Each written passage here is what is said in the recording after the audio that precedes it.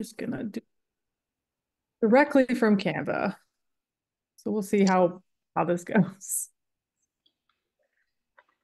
Cool. Oh, it's so fancy, but that's not the next slide, right? Oh, maybe it is. No, it is. Okay. I was like, I looked at these. I wasn't expecting it to be so fancy, but all right, here we go. Let's start. So today we're mostly going to work on talking about methods and some considerations for methods, um, and what you should think about when writing the proposal. And then I'm happy to answer questions specific to your ideas. So the agenda is mostly going to be like methods, considerations, and I try to structure this like our normal APA, but some of the things overlap. So like materials and procedures sometimes are really hard to disentangle. So we kind of stuck things as best we could in each spot. And then thinking about how one can scale up a normal size project to a large scale project, and then times for questions and brainstorming like normal. So method considerations. First step, what is required in the proposal? So you should talk about the sample characteristics. What types of people are you expecting to recruit, and inclusion and exclusion? We'll get into each of these a little bit more, talk about the materials. This is something that you can add directly into the supplement to show folks like these are the things we're planning on using. The procedure, and separate from inclusion exclusion rules for participants, right? This might be like who can even take the study, but thinking about like what happens if it crashes, right? Or like what happens if the whole survey blows up? What kind of data would I exclude? Obviously, you might not think of everything. You don't know what you don't know, right? But having some ideas on what makes the study data good would be helpful. And then sufficient detail to allow other people to replicate. Obviously, we don't know what other people's questions are going to be, but this should be where the bulk of the writing is in proposal. And then we're heavily suggesting people use open source platforms. We're really trying to push towards making everything open source. And so I'll give you some examples here at the end. All right, so for participants, who do you want to sample, right? So what kind of sample successfully answers your research question? Is it okay that they're convenient samples? Because I would argue that most of the labs that would be happy to participate in any study are going to be college student kind of convenient samples. If that's not what you're looking for, that's okay. But you would need to say that kind of clearly. Right? Do you need a matched or diverse sample? So some folks are wanting samples that are at least matched to the demographics of the country, right? And that might be a little harder for some regions. So when I ironically have on my Missouri State shirt today, so when I was in Missouri, finding non-white participants would have been very hard for me. Okay? Um, so that might limit the labs that can participate. Or do you need special populations? So we've talked about special populations a couple times. Again, they're not a deal breaker, but clarifying like what the requirements are for inclusion here. Okay. Now, how many participants you need? So we actually dedicated a whole week to power and kind of giving you some tips on power simulations because it really the types of designs that you'll end up doing, you'll probably need to simulate it. But I have like a whole week for that. And we left some open space at the end for folks to get help with their specific ideas. But one thing I thought it was on this slide, maybe it's on the next slide. Yes, okay, I'll hold my thought there. But so how many participants do you need? Um, and you can think about like how many would be good for one lab, right? And so think like, okay, if I know that I need that in a normal study, I would collect 50. That's not a bad starting point for each lab. We tend not to try to go over that number too much because that limits the labs that can feasibly participate. So studies that require more than 50 as a minimum, it does tend to diminish who you can get to join, and we'd rather be more inclusive than less. And so if you think about it kind of that way, like I might need 100 labs who each get 50 people. Okay? And then how many geopolitical regions, which is the fancy word for country, but being more inclusive, since there are several places that are sort of contested in the world, but thinking about how many regions or languages you need to recruit. If you're not studying language, for me, that was focusing on the language.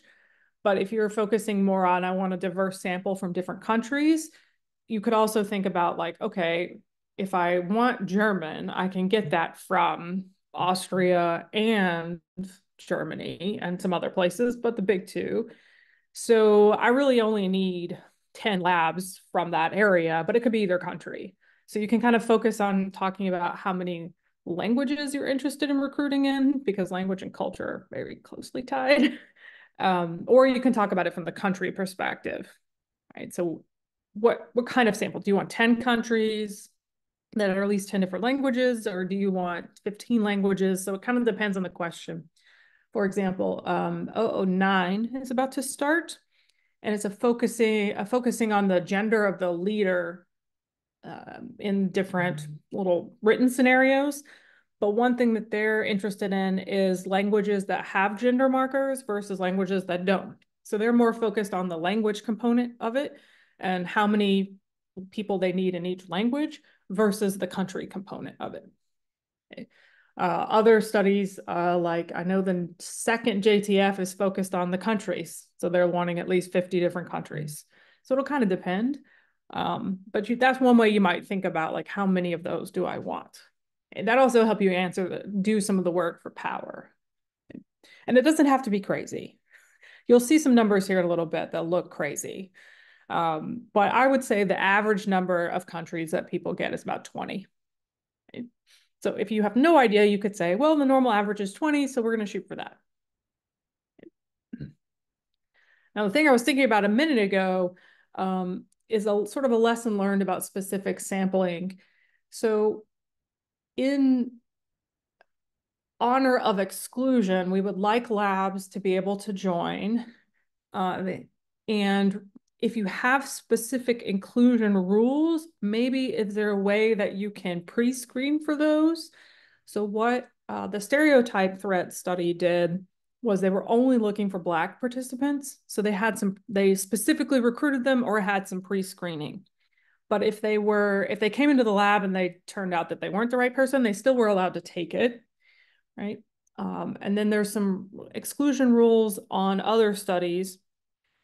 But for example, in my own situation, I have plenty of students that I can have take the study, but they're usually not American. And so if we're wanting students who are of the nationality of the country they're in, like that would exclude me. And I can't just give my study to two of my students. So having avenues like I have this exclusion rule, but it's okay if labs collect data from other people, but this is how we'll find out in the data and exclude those people. So that's sort of a lesson learned. Like we don't want to exclude labs that might have enough data, but they can't. I was like, I can't only give half my students extra credit. That doesn't make any sense. So allow the exclusion to happen on the data end and not necessarily on the lab end, because that would be a more inclusive procedure, but making it clear like, hey, and they did make it clear in the collaboration agreement. I just, didn't read that part. So it's on me. But I think allowing labs that could collect that sample to collect it where you have some of what you want, some of not what you want, but excluded on the later end. That doesn't hurt people, right? So determining what you need for the analysis, right? So power, often we think about how many participants we need for X effect size given X analysis, but then also remember completion rates. So do people normally finish the study? Or is this one of those studies where they can't actually get the answers right? And we have to include that sort of account in our data. Right? So when you do like a priming study, for example, people will drop out because it's very boring. There's super duper like mind-numbingly boring. And so we looked at previous data and said, well, we expect this many people to just quit, or they can't get the answers right enough for us to include their data.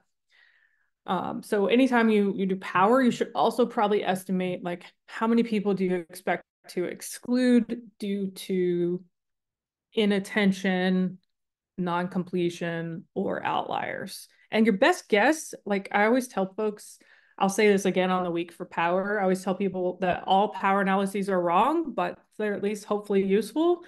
Kind of following on that, all models are wrong, but some models are useful because they really represent just our best guess at what might happen. And something's going to be wrong in there. So just thinking about that and adding a couple sentences on what you might expect to me implies that you have a good feel for like people might drop out or people might not pay enough attention. And here's how we're going to control for that. Because we definitely have gotten ourselves in trouble with the data quality problems before, but it kind of happened during COVID issues. So thinking about what makes quality data should be included somewhere in here, right? So inclusion and exclusion criteria might be more like, I only want to study, 18 to 30-year-olds for whatever reason.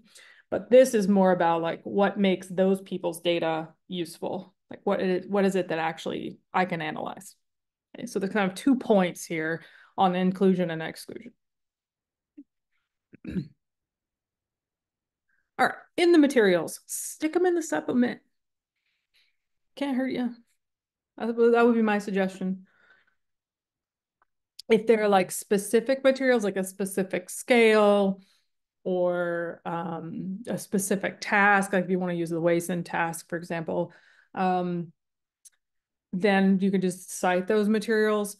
But I think when it comes to reviewers, I'm going to have a much easier time reviewing and understanding what you're doing if I can see the materials, because even if it's like a scale that, you shouldn't reproduce, right? You could this is not going to be posted publicly, so you can stick it in there for review. Now, on the materials, we have some lessons learned, and those in the next couple slides. So cultural lessons learned. This is Savannah compiled a lot of this, and it's really great. But thinking about how other areas of the world may interpret your study. Priming, it turns out, is super boring everywhere. But other, like the trolley problem, I was involved in that one, so I wish I knew more about what the moral components issues they had. But I can imagine that asking morality level questions or spiritual questions, spirituality. Where's that word, that accent go? Religiosity, I can say that one. That is going to be very different across the globe. And so one of the ones that I've been helping with, they've been trying to figure out the best way to ask that question that is culturally sensitive to like all kinds of religions. So thinking about that kind of question, right? Being mindful of demographic questions. There are some demographic questions that you can't ask without a lot of review. Like you can ask them, but it's gonna take a lot longer to go through ethics and be a lot more troublesome. So this is usually in Europe, based on their interpretation of GDPR. So again, I love picking on France because theirs is probably one of the most strict interpretations of GDPR, where asking about race, ethnicity, religion, gender/sex is very no. Okay. So if your hypothesis depends on that facet, then you might consider that might limit or make it harder for some places. Not that you shouldn't still continue with what you're doing, but again, you might say, well, here's how we might change this for these countries. Or, we know this might be a problem and we'll take the PSA's expertise on this. Right? And then being mindful of things that are hot topics, like anytime you talk about drugs and alcohol, politics, and then abortion is a big one. suicide. Obviously, that these are kind of globally hot button topics. Any deception that's used. Okay, so we have had studies with deception. It's not been a big deception though. So the stereotype threat study, I think in one of the conditions, it tells them that the Ravens progressive matrices test their IQ, okay, which doesn't really do, but they're trying to promote that threat. Okay, so we have done some deception, but not a ton. And substances, I'm assuming you mean drugs and alcohol, right? So, okay, yeah. Asking people about their drug use is always a touchy subject. So anything that might cause social desirability bias might also be one that is harder to push through certain countries. All right, then some other lessons learned. Translations are tricky, right? So don't be super attached to any question or specific wording of a question because it will likely, what the translators will do is try to keep the same semantic meaning. So this culturally, this should mean the same thing as what you put it through in probably English. But a direct translation might tell you that the words are different. So we're really pushed towards trying to like have them represent the same concepts with the warning that that may affect the scale reliability or the structure of the scale. And so I think that paper from Data and Methods is out, right? I think so. We can find that paper. So Data and Methods did a analysis of all the different languages for one of the studies. Now I can't remember which one. One of the scales that they used to see how well our translation procedures worked. So you can kind of look at that. But we'll say that the goal is to keep the connotations the same, but with the warning that it may or may not be perfect. I think that's another interesting, like kind of secondary paper, but I also like that stuff. So, if I would say try to avoid one question scales if you can, because then you're going to have all the reliance on one item. So if you have like a 5-item scale, hopefully across all of those, you'll get the same latent construct. Right? All right. Will you watch the chat for me, Savannah? I saw it pop up, but I don't know. Yeah. I didn't want to put it on the screen to record, but I left in this because it made me laugh. But Savannah says it's all in the deets. Meaning it's all in the details. Right? All right. When you get into your procedure, we want to know as many details as you can. So when I submitted mine, I actually had a little tiny demo of it, not the whole full thing, because I think reviewers would have rejected how boring it was. But I had just like a consent form's going to go here, and then here's the demographic questions we want to ask, and then here's 10 priming trials, just so you can see what it looked like. So if you have it built in Qualtrics, you can include a link, or if you have all the questionnaires, throw those into the supplement. So the supplement is there to help really make what your procedure is clear. I personally think it's going to be much easier for review. You're going to get less questions of, I don't understand what you're doing, if you have a little demo of it. Okay. Some things are not complicated, like surveys on these concepts, not complicated. But if you have like, I want to do this and this and this, it might just be easier if you had a demonstration of the study. Okay. I wouldn't say go totally crazy. Like I'm not expecting folks to spend all of their time programming this big complicated study, but if you had like a tiny demo of it, that will help reviewers from the network and from outside to understand what you're doing. Because if I think about the reviews that we've seen in the past, most of them are around the materials and method, right? And less so on the theory and concepts.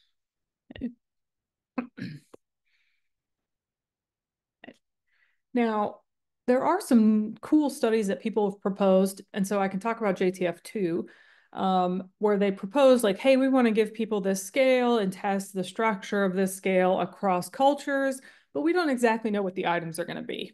Because what they did was they designed new items and then tested them on a pilot sample of the collaborators.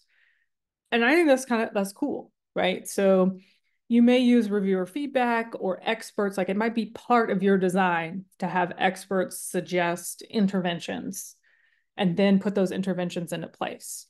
And that's allowable. So you can propose things that aren't fully set, but explain how you're going to establish that. Like we're going to ask 50 experts to suggest these interventions. We're going to take the top 5 most popular ones, and then we'll implement those. And here's some examples of what we expect they're going to say. Okay. So how will you, resolve the question of which ones you're going to pick? So, although I think Lucy has changed her mind, changed her mind like 5 or 10 times, but we got feedback. It was clear that people didn't understand one of the sets of items, like they didn't like them. And so we as a team ended up discussing back and forth, like what items are we going to pick and what should we do with this and how do we fix it? So, nothing's perfect, but they put in their paper, like, we will ask experts to find these items, but here's some examples of previous items. And I think that's cool because you're using, kind of the global collective to come up with things that you might not have thought of. All right, now ethics review. So some lessons learned from different ethics situations. I think we've talked about this once before, but repetition doesn't hurt. So generally there are 3 types of ethics or IRB situations for labs. They could have no ethics. So there are countries where there is no ethics board in the least. And we have those labs just generally submit a letter from their institution or their place that we don't do ethics review. Okay. As somebody who has federal laws for ethics, I found that weird, but it's a thing. A lot of places can rely on the main author's ethics. So they say, since it's already been approved here, we'll allow you to collect data at our institution because you already have approval. I would say the middle one is probably the most common.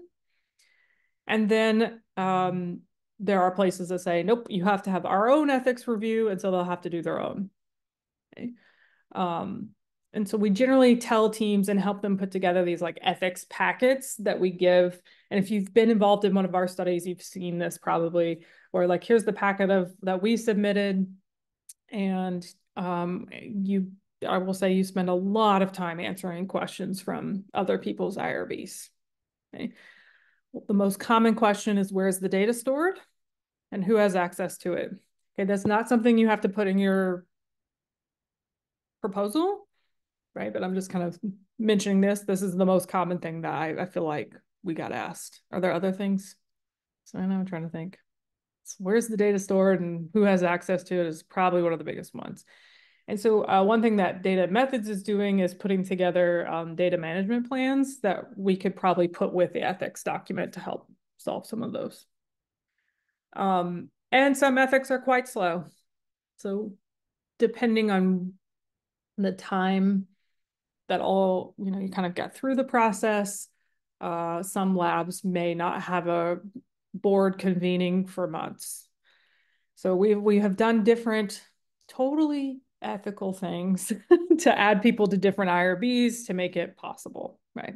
So in some places, it was easier to add the researcher to my IRB, who was like, cool, another person, they got city training, sweet.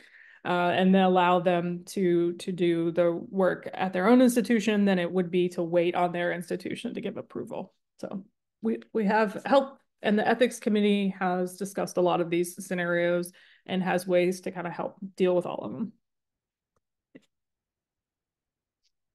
Last part. So we're suggesting that folks use open source methods. And we're really trying to move this way with newer projects. And what that means is that people can repeat our methods. So by having the methodology be implemented in an open source way, it's easier, depends on what it is, right, to pick it up and have somebody else replicate it. or use it again, like mix and rematch, right? Um, Obviously, not all open source things are necessarily easy to use, but there are also things that you wouldn't know until you hit the roadblock. So Qualtrics, which is arguably the most popular survey software, actually does ban certain countries from accessing their surveys. Okay? And that obviously is a paid thing. So not everyone has access to it. If I can remember the country bans, I know it's Iran, Cuba, North Korea, and a couple more. Surprisingly, it's a US company, but surprisingly, not Russia and China, even though the US currently has sanctions on those countries. Um, but it does limit what people who can participate. And that may not matter in your study, but we're trying to be our best to be as open and inclusive as possible. Okay. The other thing you have to be careful with is Google products. So there are bans on Google in general in several countries. China's the big one. Um, and some access um, limitations. And unfortunately, like as part of the PSA, we use a Google Drive for a lot of stuff because it's really, like, honestly, one of the best solutions. So I just warn people about being careful with Google products in general. Um, but obviously no solution is perfect. So let me give you some suggestions. So if you're interested in doing surveys, there's Form R, and Savannah and I both have done a ton of Form R and can help. So we have people who've done a little bit of each of these. So one of the new things that we're going to try is adding implementation people to the admin team to just basically help you, make this work, right? Like, how can I make it run, right? Lime Survey is a nice free open source one, and SOSI Survey, which is run by, I can't remember who this is run by, but we've used it for a couple of them and it works pretty well. Okay. If you're interested in things that require specific timing and response latencies, so there's Psych.js, Lab.js, which I've used before, and PsychoPy. So there are options that are open source for pretty much anything you want to do. And if you aren't super comfortable with it, you could say, here, I've programmed it in my way that I'm comfortable with, but I would be happy to have expertise to make it open source. Okay. So you won't get dinged if in the methods you're like, here's an example of it in Qualtrics, right? But this is sort of a warning that we're warning folks to move towards using open implementations. So we might make you uncomfortable by making you do it open source once you get accepted. Okay. But there is help. All right. And then some just general methody kind of thoughts. So can you run the study? And I use the quotes here, online. Okay. If you want to do an in-person study, we'd love to see more of those. But keeping that nice balance of localization, I think is what I call it somewhere else, and standardization. Right?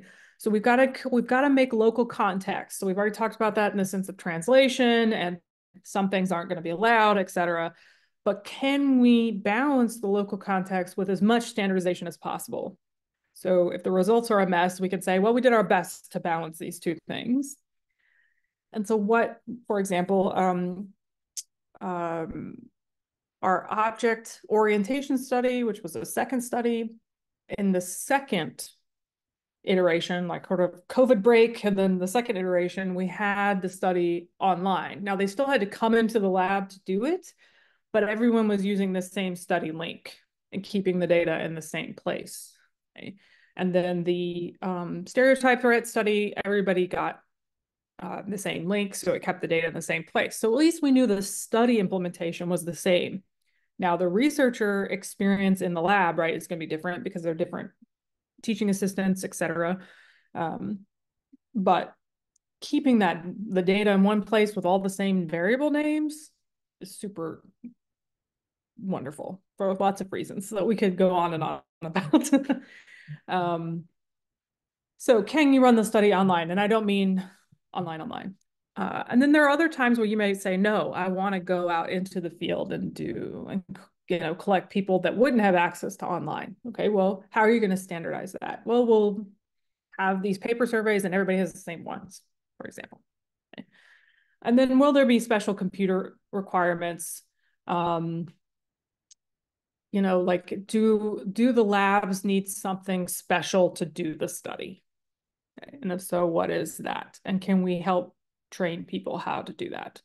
So before the online version of the object orientation study, they had to install the software themselves, and that caused a lot of hiccups. So converting it to like sort of managed online version solved a lot of problems. So how can we keep a good balance between local context and overall standardization? And then how long should your study be?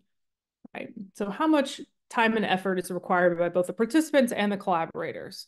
Right. I will tell you, people like studies that are easier to run, right, for obvious reasons. But that doesn't mean that they won't join a project that is a little bit harder to run. But we generally keep studies to about 30 minutes or less. It's not a hard requirement. Because for convenience samples, people just need to know like how much credit am I giving them, or how much some places pay, how much am I paying them. So this just seems to be a common trend, like right at that 30-minute mark or less. Okay. Some studies have been longer. I want to say the stereotype threat one is probably longer. It's definitely got to be longer because of the Ravens. So Yeah, it's 60 minutes. an hour. But you right up front told folks this one takes an hour, so give whatever equivalent credit that means for your area. Right? But I would say in general, most of them hit this 30-minute or less mark. Thinking about the feasibility of lab participant recruitment, right? So can the labs recruit the types of participants you're looking for? Okay. And then making sure everybody has access to the materials or the links. Okay. Double check your links are open. If you're going to put supplemental like documents somewhere else, please make sure the OSF is available. This is from the editor in me, who spends a lot of time emailing people like, I'm so happy you put stuff on OSF. Can you make it where we can see it? Thanks. um, but and you may not know when it comes to like participant recruitment. If you have questions about that, like here's what I want to do. Do you think labs could recruit? Certainly, this is a question that I think we can find the answer to. Right. And I might say, well, you should also consider this. Right.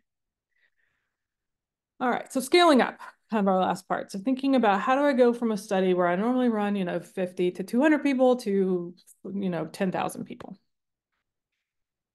Right. So think bigger. So some of the incubation proposals that we've seen so far and or the kind of ideas people toss around is like great, but much larger. Right. So we do have people all the way across the globe, and each project definitely brings in new folks because they have, it's a different field, a different interest. So shoot big. Right. If you told me you only wanted 10 labs, and be like, well, why are you asking for my help? Okay. If you want 100 labs, that's more normal. Okay? So I think until I got into this sounded totally bonkers to me. Like, you want me to what? Like, you want how many participants? But we want to see folks who are really interested in using, the resources that we have. So think bigger. And here's some averages for you. So projects have had, on average, studies in approximately 20 languages with approximately 20 regions. And I actually have this wonderful slide that I was able to present a little while ago that kind of has a review of the first 7. Obviously, we have 8 and 9 is now coming out, and 3 JTF studies, but they're all kind of early-ish in their stages. So this is kind of a summary of everything so far, of the number of authors, and then the number of countries and languages to kind of give you a feel for like what we can accomplish. I will say that 2 and 3 here were happening during COVID. I think they could have gotten more people, but that definitely was a lot of COVID issues. 5 here has a very specific population. So Black American college students, much smaller. So that's why those are, I think, are smaller numbers. And I will say one of the biggest things that we're going to see in the future is that our success will also be a hindrance in the sense that they know what we can do. And so if you're submitting a registered report, you're going to be asked to do something of the same size. So I suggested that we should have, I think, 5 languages, which is totally unheard of for priming study. And they came back and they're like, LOL, you should do 10 because we know you can do it. And 30 is how many we had in total. I think we completed either 18 or 19. I wrote this thing, I should know, but you know, they wanted way more. I was trying to undersell, under promise so we could over deliver. And they made me push higher. So, one of our normal publication routes is Nature Human Behavior, and they are very kind to us, but they also expect a lot from us. So just FYI. But And I was gonna say that when you mentioned like O2 and O3 being in COVID, the problem with that is that they were in person also during in COVID. mhm. And so like that is what we mean. Because like the CR projects are the COVID rapid projects and they were also during COVID but online. Mhm. So like you can see that we got a lot higher of numbers of participants in that. So And we had some people who donated several paid samples. mhm. That one too. But and 07, there were some folks who paid for samples. So that is becoming more of an option where folks are willing to say, I don't really want to do the work, but I'll give you some of my money. So that's happened a couple times, which is a good thing. Don't mind the money, right? And then some other things to consider. So management, right? So you're going to have a ton of variability in different places, in the language component, in potentially depending on how well we can standardize the methods. And so trying to keep those confounding variables to a minimum. Again, nothing is perfect, but it used to be a rule that we had people make videos of their procedure. And then we kind of dropped the rule because we were doing so many online studies. Like I remember I made one and I felt really stupid. Like, okay, people are going to sign up on Mars system and then they're going to click the link and then they're going to click the study. Like I felt silly because like I wasn't involved at all. But if you're going to do anything in person, having labs have these training videos could be a really useful source of like secondary data. But standardized scripts for in-person data collection or sort of any kind of like, here's what the procedure should look like from your end. Okay? Because what will generally happen is we'll get specific study links for each lab, so you'll know where each data point came from. So thinking about what might mess up your results. And then data management. Now, you will get a person to help with data management if you want help. But in general, we're going to suggest that you store the data in one place if possible. So while CRAPE loves to do the training for people, so the collaborative replication education in psychology. Can I remember what all the letters for CRAPE stand for? Collaborative replication and education project. Project. Okay. So CRAPE, really cool partner group. Uh, Focuses more on pedagogy, having the students make the surveys. On our end, we focus more on standardization because it makes it much easier to analyze the data. So having, one survey data collection point, or at least you must give it this way. And here the variable names are all the same. I promise your life will be easier at the end because you're not trying to combine data from various sources that don't match anymore. Okay. You'd rather have the data not match because the word for associate's degree is different in every country, and some countries don't have that. Like, okay, so I have it in this country's data, but I don't have it in that country's data, but at least it's all in one silly place, okay? And so that's just a practical issue. And then the other thing that we've done that I've mostly written for a lot of folks is keeping track of the participants. So thinking about like, can I have a specific participant code in my study that allows participants to ask for their data to be deleted? Because some countries do require this, or at least a warning like you can't. and allows research labs to give people credit for taking part in their study. And it also allows the labs to keep track of how many they've collected. Okay, so by removing their ability to have the data in their own lab, we then give them back the ability to make sure they can track everything that they're doing. Because you answer a lot less emails when they can look up their answers on their own. Okay? And that's a lot of people have really liked that. It also is kind of fun to watch how the study's going, right? So most of our projects now have Shiny apps that allow you to track data collection, right? And that's something, again, you don't have to know how to do, can help you do that. But thinking about like, there's going to be a participant code somewhere for tracking purposes. All right. There are no dumb questions. I promise. Please ask everything and anything. And then I was told that not to forget to show this slide at the end. So all of these links are in the call for studies. They're on the OSF page. And you can email, so this comes to Savannah and I both, questions about your specific ideas. So I didn't forget, Savannah. Okay, so now we'll stop the recording and let you guys ask as many questions as you would like. I'm sorry I went on and on forever.